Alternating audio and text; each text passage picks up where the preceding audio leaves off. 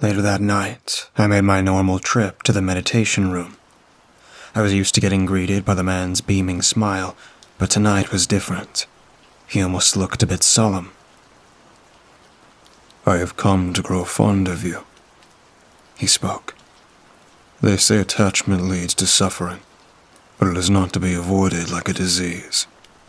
It is within our suffering that we create meaning." He took a deep breath and continued. "Your next journey in this hell will test you more than anything you have endured so far. It breaks even the strongest of minds. You will need help to get through it intact." I felt scared. I couldn't imagine it getting any worse than it already was. I was just getting used to being able to withstand the groups, and now it was going to get even harder. "Well, when am I going to be able to escape here? I don't know if I can handle any more abuse."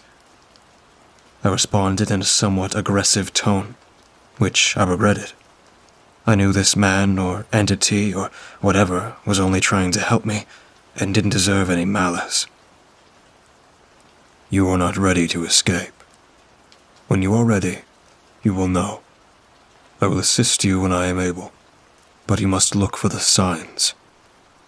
He spoke in his same peaceful tone. I sighed.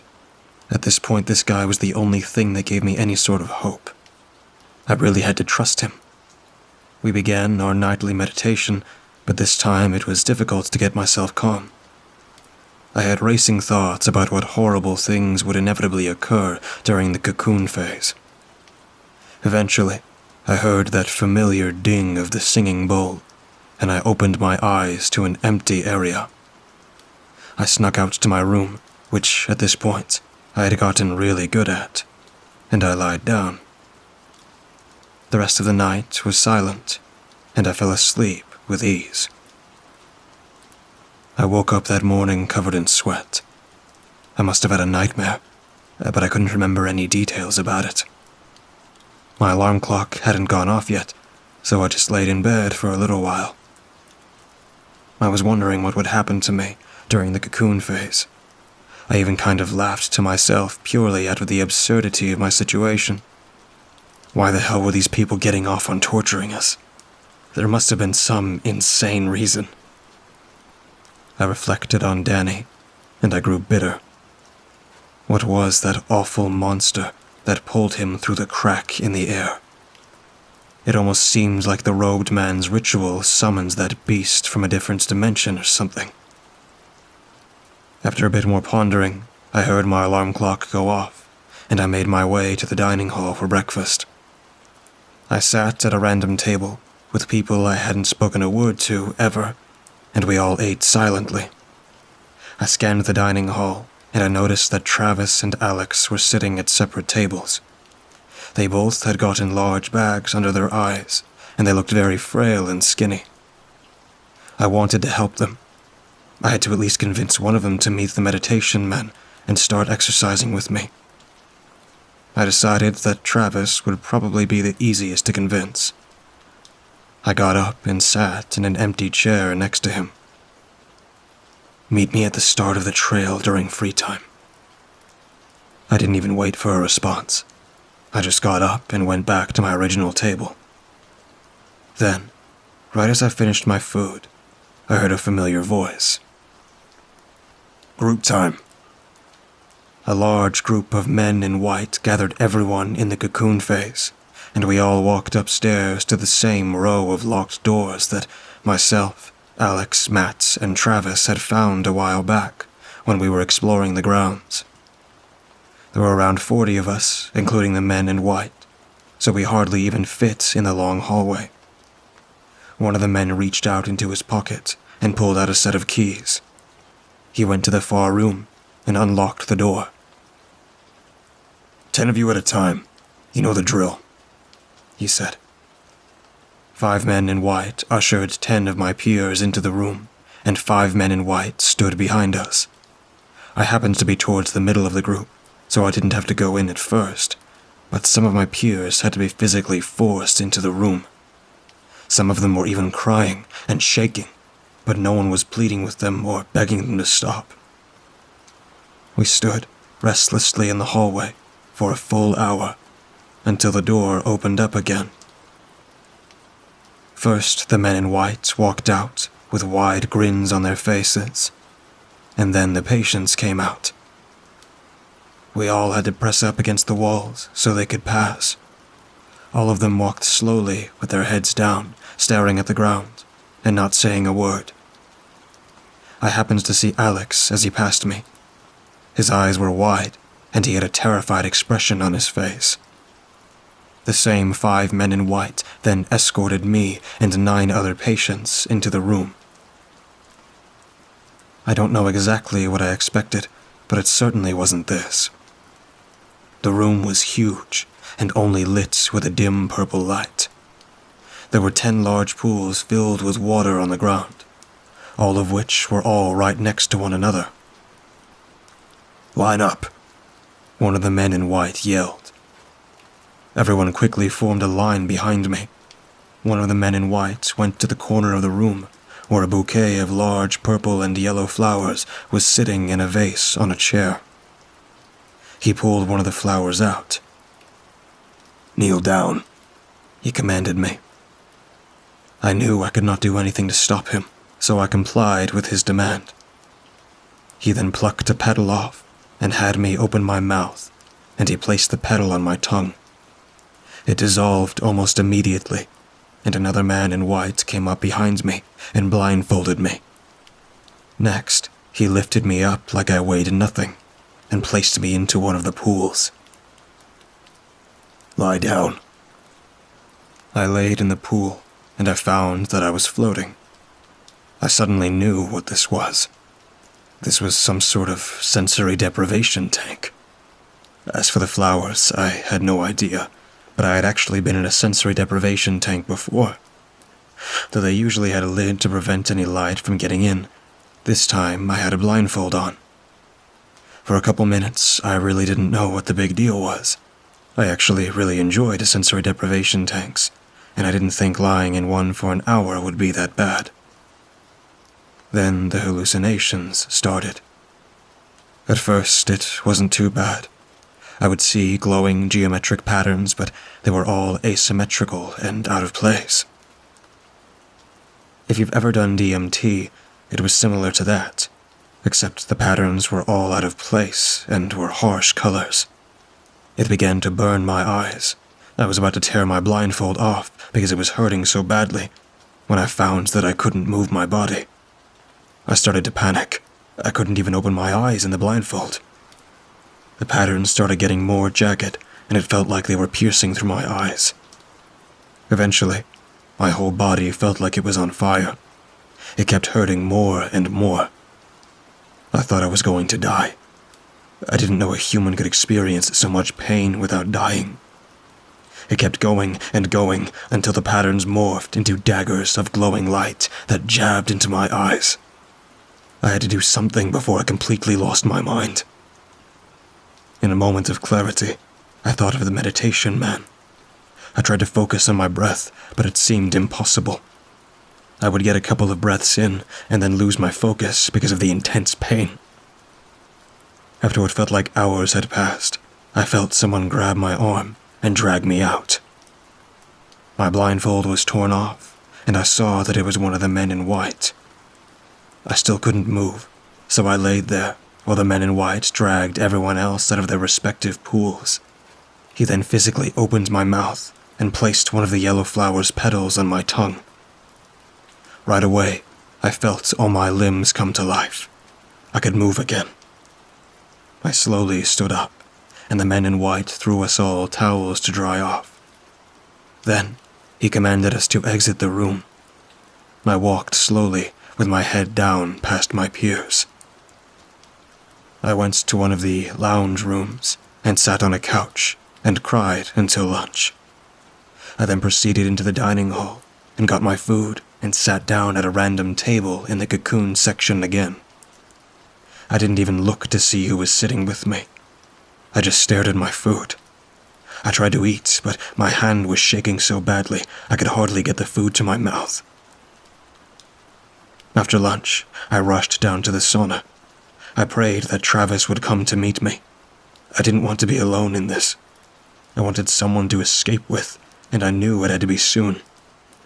After about 20 minutes, Travis showed up and sat down next to me. "You're right, man. You're right. We have to get out of here." He started crying. I awkwardly tried to comfort him by putting my hand on his back. "We can do this. Just listen to me. I found someone who is willing to help us. It's going to sound weird, but the first thing you need to do is start exercising. Use the gym or run around the trail. It'll help. Tonight, I'll sneak out right at 3 a.m. and come into my room. Do not knock or anything. Just come right in." I left it like that and walked away out of the sauna, leaving Travis with his thoughts. Next, I went to one of the lounge areas and sat on one of the couches. Right as I was starting to get comfortable, I hear, "Next group." I couldn't do it. I couldn't handle another group like that. I would have rather killed myself. I didn't get up with my peers. I just kept sitting while everyone else was being brought to the next group. A minute passed, and I actually thought for a second they were going to leave me be, when I felt someone yank me by my hair off of the couch. He started dragging me by my hair, and then dropped me on the ground. "Get up. It's group time." He laughed at me. I followed him upstairs to another one of the rooms with locked doors. Another man in white brought out his keys and opened 3 of the doors on the opposite side of the hall. He then separated us into groups of 10, and a man in white led each group into one of the rooms. My group happened to have both Alex and Travis in it. In the room was another robed man and a bunch of what looked like dentist chairs. I couldn't quite make out what the robed man looked like, because this room was also only lit with a dim purple light. He then had all of us lie in the chairs while he placed a cap on our heads that had multiple cords coming out. The cords were long and went into the walls. The robed man advanced to the center of the room and started reading from a huge, ancient-looking book. I have no idea what he said. It was all in some strange language. But after a minute, I felt my eyes grow heavy, and I started to drift off to sleep. I started having memories of my best friends when we were kids. We were playing this game we made up called Hide and Go Seek. The way it was played was that one person was a guard. He had an airsoft gun, which are basically weaker BB guns that only stung a bit when you got shot from a distance. The rest of the people playing were assassins. They would hide and try to sneak up and fake stab the guard with the airsoft gun. I was the guard this time, and we were playing at my friend Tom's house. As I was walking around, my friend Craig popped out of the corner and fake stabbed me. "I got you," he yelled gleefully. "No, that doesn't count. I saw you go inside. That's off limits," I responded. "No, I didn't. I didn't lie. I got you. I won." He kept rubbing it in my face, and I felt myself getting more and more angry. "Screw you," I said. "Don't be so mad that you suck at this game so bad." All of a sudden, I felt my rage boil over, and I tackled him to the ground and started beating him with my airsoft gun. "Stop! Please stop!" he screamed. But it just made me go harder. My only friends tried to get me off of him, but it was too late. I jammed the airsoft gun into his eye and pulled the trigger. Now, from point-blank range, the airsoft gun can do some damage, and when I shot him, he went blind in that eye for the rest of his life. My other friends were yelling at me. Tom called for his mom, and she called 911. I just sat outside of their driveway until my parents came and got me. I had to go to a kid's psychiatric unit for my outburst, and I lost all of those friends. Except, none of that happened. I mean, me and my friends used to play hide and go seek, but I never beat my friend and shot his eye. Or did I? I couldn't recall that moment correctly anymore. For all I knew, I actually did beat up Craig and blind him in one eye. I don't remember what actually happened. Then, suddenly, I awoke. A man in white pulled off the cap on my head, and we were again told to leave the room. During free time, I went up to my room.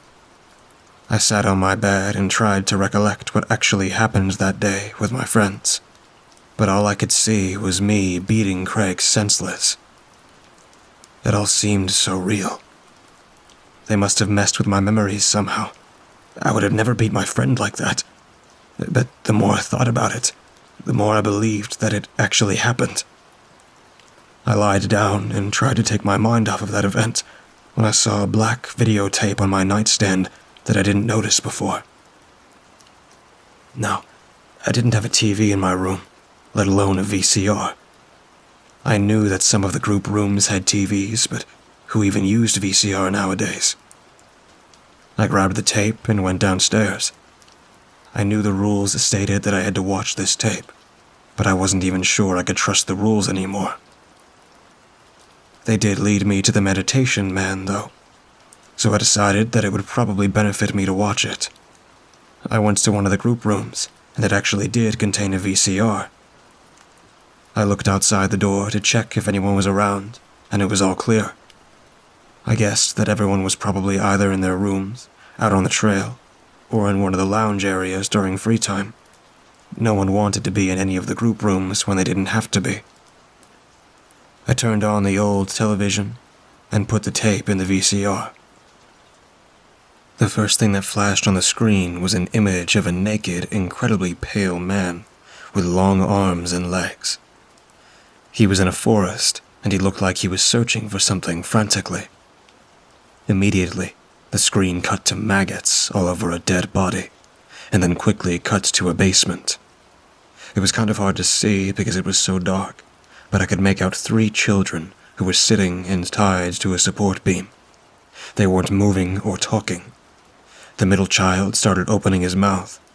It kept opening more and more until I heard a crack, and then the screen switched to an image of a yellow door. It stayed on the door for about a minute, until a man in a suit entered the frame and painted the numbers 117 on it in black, and then painted a snake below it. Was this a sign? The rules stated to never enter room 117, but how did this tape know that my favorite animal was a snake? It could have maybe been a coincidence. I didn't have long to think about it when the screen flashed to a black and white image of a lighthouse. The waves were crashing over the rocks, and giant tentacles started to come out of the water and wrap around the lighthouse. Then it switched to a video of a woman with black hair covering her face. She was rocking back and forth in a rocking chair in the corner of an old, dilapidated room. She gradually raised her hand and pointed at me. There was a loud scream, and then the screen went black. The scream scared the hell out of me, and I jumped. That was it. The tape didn't really do anything to me, but creeped me out a bit. I wondered if the man painting on the yellow door was one of those signs the meditation man notified me about. I took the tape out and threw it in the trash. I checked the time on the clock, and it was already dinner time. After dinner, we didn't have any more groups. I guess in cocoon phase, we only had the torture of the sensory deprivation tanks and the memory altercations. But these groups were hundreds of times worse than what we were experiencing in the caterpillar phase. I tried to get Travis's attention, but he wouldn't talk to me. The only thing he said was, "He'll see me at 3 a.m. I went to my room and decided to see if I could fall asleep while I waited. I set my alarm for 2:55, and I actually ended up dozing off pretty swiftly. I woke up, and it was pitch black. The first thing I noticed was that I was not, in fact, in my room, and also that I was lying on cement. I suddenly became fearful. Where the hell was I? I felt around and came upon a flashlight. Well, I was lucky. I thought. I was about to turn it on when I heard a child giggling. This certainly freaked me out, but it also reminded me of the rules. You may wake up in the basement with no recollection of how you got there. Do not shine a light. You will have to feel your way out. I had to get out of here.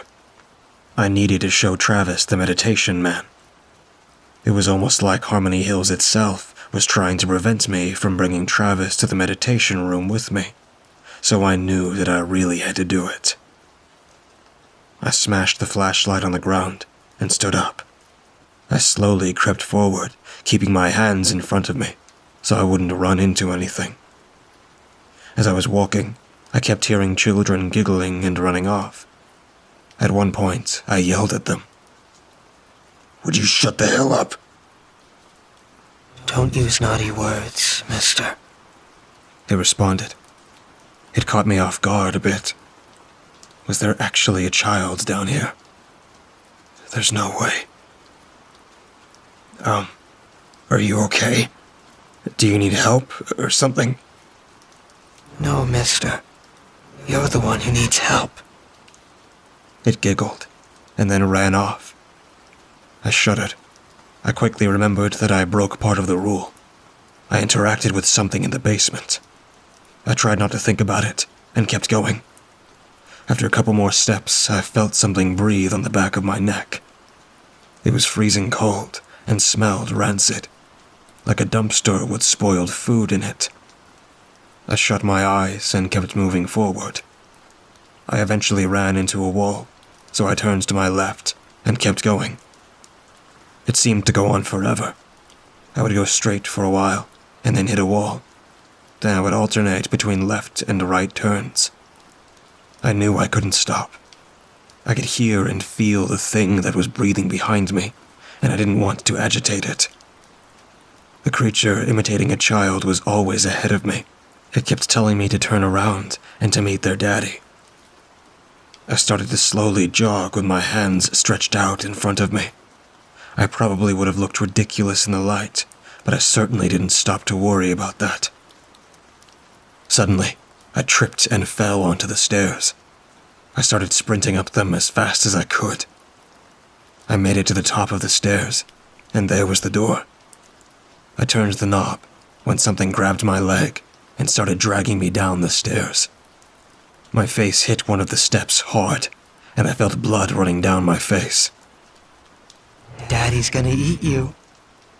I heard the child squealing with delight. I wasn't going to die down here. I pulled my other leg back and kicked as hard as I could. I felt my foot hit something, and the grip loosened on my leg. I tore away and ran up the stairs with my hands and feet. I opened the door and crashed onto the ground. I woke up on my bed. It was 2:48 a.m. My face was aching, and I felt exhausted. I turned off my alarm and waited until 3 a.m. It was 3:04 when Travis came. He actually really startled me, even though I knew he was coming. I guess I was still on edge from the whole basement experience. Dude, you look like hell. What happened to your face? He asked. I ignored him. Let's go, now. Follow me and stay quiet. We don't have much time. It was slightly more difficult to sneak around the men in white with Travis, but we were still able to do it. Once we got to the meditation room, the man was waiting for us. I was beginning to think I had lost you, my friend. He smiled, and it actually made me smile a bit too. Travis wasn't as amused. Tell me how to get out of here, right now. His response surprised me. I never even thought of demanding the meditation man around like that. He was so peaceful and friendly. Ah, yes. You're a lion, a fighter. You must relax. Sit and breathe with us. Your time for escape will come if you allow it. He answered. I don't have time. I need to get out of here now. You're gonna tell me, or I'm gonna make you. Travis lunged at the meditation man. He had his hand cocked back, ready for a punch, and he threw himself right through the meditation man and onto the floor. Yes, he literally traveled right through the meditation man, like he was a ghost. The man laughed. Violence will not get you anywhere here. Sit with us. Calm your mind. The room fell silent for a second, until I stuttered out. What are you? He smiled widely and said, Just a friend. Travis calmed down, and we ended up sitting with the meditation man until the singing bell went off, and he was gone. Somehow, when we sat with him, it was almost like he was able to stretch time around us. I knew we only sat there for around 5 minutes, but those 5 minutes lasted much longer than normal. I also ended up asking him if he sent me a sign in the videotape, but he responded, If you felt there was a sign, then there was. I should have known I wasn't going to get any clear-cut answers from him, but I thought it was worth asking about. After the meditation, I actually saw Travis smile for the first time since detox. He thanked me for bringing him right before we quietly snuck our way back to our rooms. The next few days were horrible. The groups didn't get any easier, but Travis did start accompanying me on my meditation visits, and he also started exercising with me. I think Alex even started to notice that we looked slightly less sullen than the other patients, and I was hoping we would be able to get him to join us. But as one good thing would come, my hope would get torn away. That's how it was for me at Harmony Hills. It was maybe day 10 since I started the cocoon phase, and though the groups didn't get any easier, our meditations and exercises gave us some reprieve. I was sometimes able to differentiate between the false memories that they implanted in me, but I decided that I would worry about that later. First, I had to escape. That day, Travis and I were running on the trail during free time. We were about halfway done when another patient named Drew was walking towards us from the other direction. He stopped us from running and told us to follow him. We walked around 20 feet away from any other person, and he pulled out a little baggie with brown powder in it. Dude, I found this tucked away in my bag. Can you believe it? He said.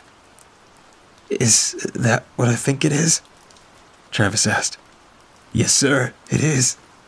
This is some grade A heroin right here. I literally just found it in my bags. I got it from this drug dealer I knew back at home. I can't believe I found it. You guys can do something with me, because I love you so much. He laughed. I saw Travis's eyes get wide, and he looked at me. Now I knew the rules stated to never do any drugs that you're offered here, but since he literally just found this stuff in his bag, and he knew where it was from, I thought that it would be okay. That was a mistake I will never forgive myself for. Before I even knew what I was saying, I blurted out. I know where we can do this. Follow me. We were giggling like we were kids on Christmas as we made our way to the sauna. We got there and sat down. Drew poured out a small bit of the brown powder and used a piece of paper to form it into a line. Make sure you don't do too much, man, I told Drew. I know. I'm starting with this tiny bit, but look how much I have. This is so good, it'll last all of us at least a week. He then rolled up the paper and snorted the line. He laid back and audibly sighed. Oh, man, that is so nice.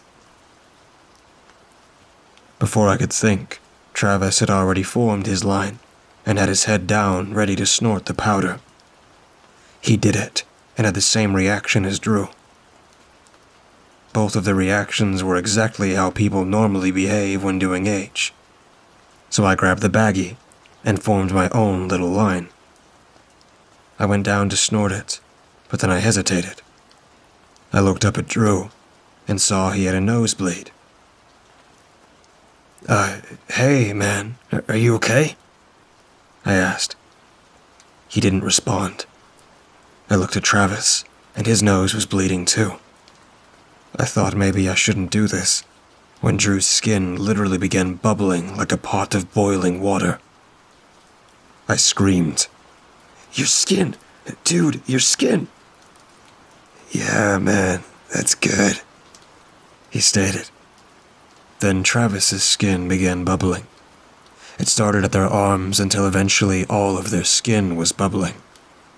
They didn't even seem to notice what was happening. They were both still nodding out on the heroin, acting like they were in complete blissful ignorance to what was going on. I knew I couldn't get anyone to help, so I just sat there, frozen in horror, as I watched their skin bubble and then start to melt off to the bone. I snapped out of it and ran out of the sauna into my room. I cried and cried. My friend was dead, and I could have stopped it. I stayed in my room for the rest of the day until the night came along. I was in a sort of awake but coma-like state. I couldn't cry anymore, but I couldn't move my body. After a little while, I heard a light knocking at my door. "Anthony, it's Travis. Dude, why'd you run off like that?" I shot out of bed and ran to the door. I stopped right before I put my hand on the door handle. "If it's really Travis, then just come in. You don't need me to open the door for you." I heard a chilling giggle. Your friend is dead. Your friend is dead. It sang as it sauntered off. "Go to hell, you monster!" I screamed. I walked back to my bed and decided right then that I would get some answers out of the meditation man. 3 a.m. came along, and I rushed to the meditation room. I actually almost got caught from making too much noise, but I didn't even care. I was going to go out fighting if they did catch me. Luckily, I made it there without any incident. The meditation man was sitting with seemingly no expression on his face. He looked at me and beckoned me to sit. "No," I asserted.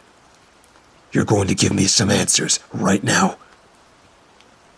He thought for a second, with that same neutral expression. "Yes, I have an answer for you, but you will not like it." "Tell me," I said. "You must get yourself put into the box. If you are violent with them, they will kill you. But you must break their rules. Just nothing too drastic." "Why the hell would I want to get put into the box?"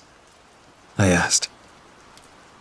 "Because they will soon replace your true memories of this place with new ones. And soon after that, you will be lost in this hell forever. Or killed.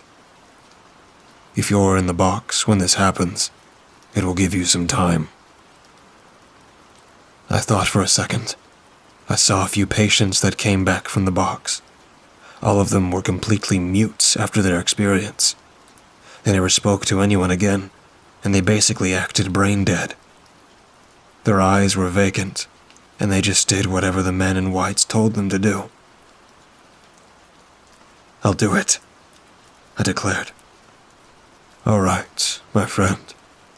Then let me teach you a breathing technique that may aid you during your time in the box. It is called Breath of Fire. Breath of Fire was done by pumping from the center of my navel, while breathing rapidly from my nose. It took me a few days to master it. The meditation man kept telling me I was doing it wrong, and then explained it over and over again. He would say, "No, be more forceful with your exhale," or "You must feel the air enter your nose. Do not think, only do." Over those next few days, I kept going into their sensory deprivation tank and eating the hallucinogenic flower petal and having terrifying and painful trips. Many of my memories with my family were also replaced. I even tried to write down as many things as I could about my family, about how I loved them, and about my favorite experiences with them. But even the writing would somehow change itself to fit the new memories. The new memories were the worst part. Even worse than the sensory deprivation tank. I had fake memories of me berating and hitting my mom. I had memories of me abusing animals and of burning my dad's house down. I even had some where I beat up homeless people and stole what little they had. One night, the meditation man told me I was ready. "You must do it now," he said, and then he disappeared. My heart was beating in my chest. I knew what I had to do. I decided the easiest way to get put into the box would be letting them catch me sneaking around at night. So all I had to do was leave the meditation room and make a bunch of noise. I didn't want them to get suspicious, so I snuck back up to my room, then walked out and slammed the door and started screaming, "I'll kill you! I'll kill you all!" Immediately, men in white shot up the stairs, and one came from behind. I put up enough of a struggle to make it realistic, but not to actually hurt one of them. Two of them had me by the arms and legs, and two were by my side, as they carried me outside. I kept struggling while all the men were smiling. "Have fun, kid.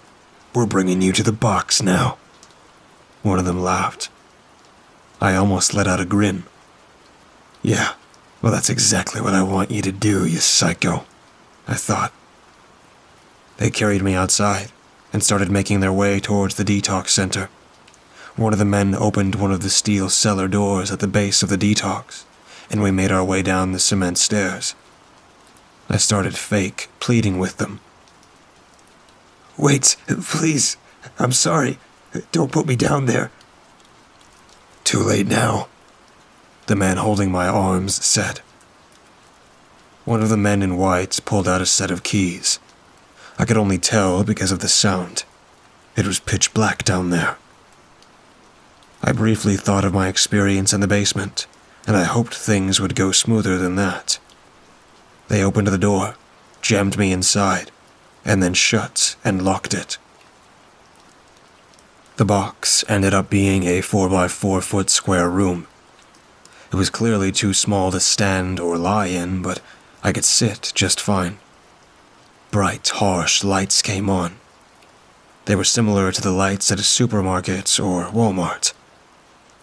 I saw that the walls and ceilings were completely made of mirrors. I almost lost myself in the reflections until I shut my eyes. I wasn't going to let any of this get into my psyche. After a few minutes, the noises started. They were blasting the room full of horrible sounds.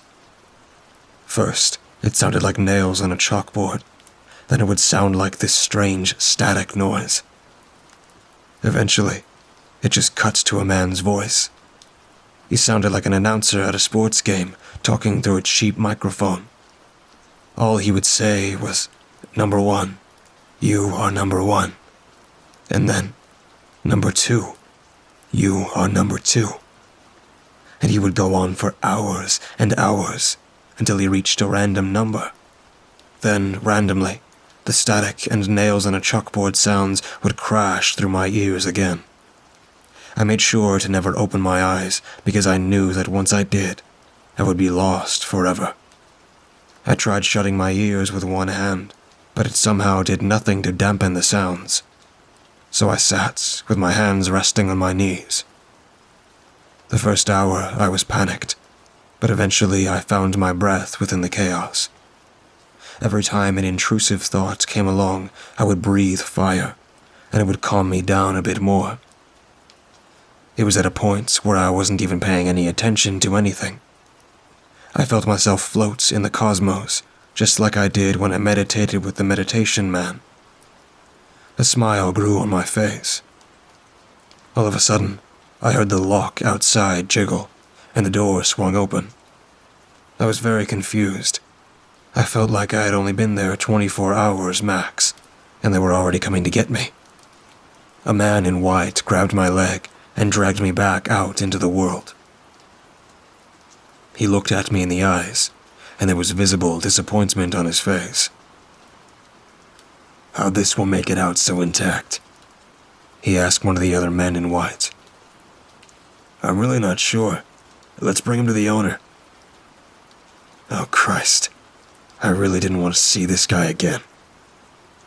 They brought me back into the main building and up the stairs to the owner's room. One of the men in white went in first, and they talked for a couple minutes, but I couldn't hear what they were saying. The door opened, and the man smiled at me. "Your turn," he said. I stepped into the room with my eyes glued to the floor. I wasn't going to make the mistake of looking the owner in the eyes again. "How did you make it through the box?" he asked. I didn't respond. "Ah, you're going to stay silent with me. Well, will you at least look at me?" I felt my neck tense up. It was like something was trying to force my head up, but I kept it still. The owner let out one of his booming laughs. "Fine, fine. But it does not matter. From now on, you will never be alone. Now, leave me." He was right. From then on, there was a man in white with me everywhere I went. When I slept, when I went to the bathroom, and when I ate, there was a man in white accompanying me. I started to get nervous. I couldn't sneak out and see the meditation man if someone was always watching me. I knew I had to make a move, but I didn't know what to do. The only thing I could think of was the sign I interpreted from the videotape. The man painted the number 117 with a snake below it. I guess I had to go into room 117.